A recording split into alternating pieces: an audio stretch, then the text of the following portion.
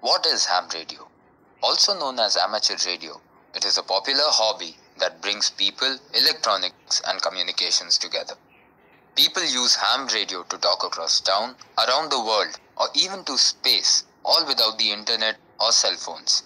It is a fun, social and educational activity which can serve as a lifeline during times of need.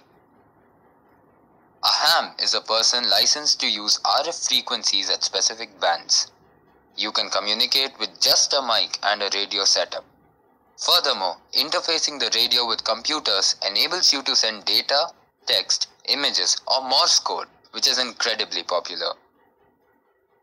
You can even talk to astronauts about the International Space Station, use ham satellite, and even bounce signals off the moon back to the Earth.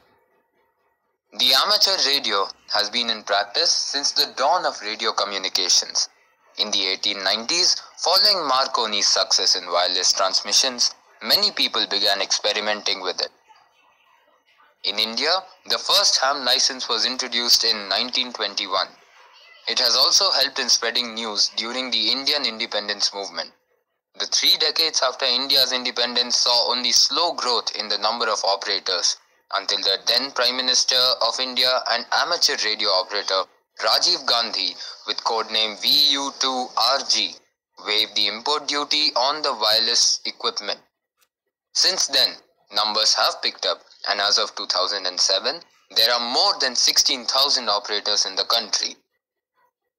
We currently expect there to be around 40,000 operators in India. Why is ham relevant now? All the advanced forms of communications such as the internet, cell phones, and so on depend on huge, well-maintained infrastructure.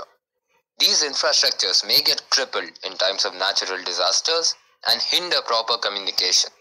However, ham radio relies only on simple, small equipments which can be carried and powered by an individual with batteries. This enables ham operators to provide vital communications during these difficult times as a service. Apart from ham as a service, it is a great hobby to get hands-on experiments with electronics and social networking. After all, this is the first form of electronic social networking.